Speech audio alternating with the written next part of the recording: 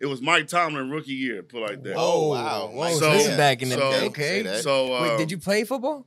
Yeah, I play football. Yeah. So is Right. that did they? So you seen it as like I can coach maybe one day or even Yeah, get to. I coached you. I coached high school before. I coached youth style. Coached you. Okay. And so I was a scout.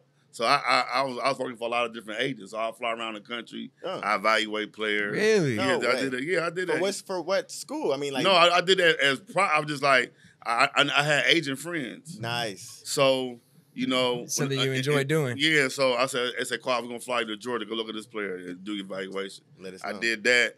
And so it was always food and sports. And, okay, piggyback, fast forward, rewind. So when I was in Oakland, Calvin Andrews, my boy, he with Clutch Sports now.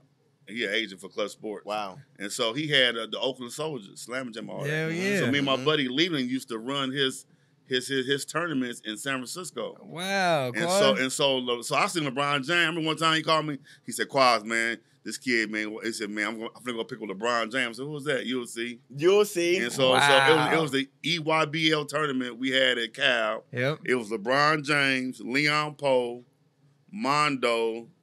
I think Mondo. Tofi, Wow. playing against Chucky Hayes.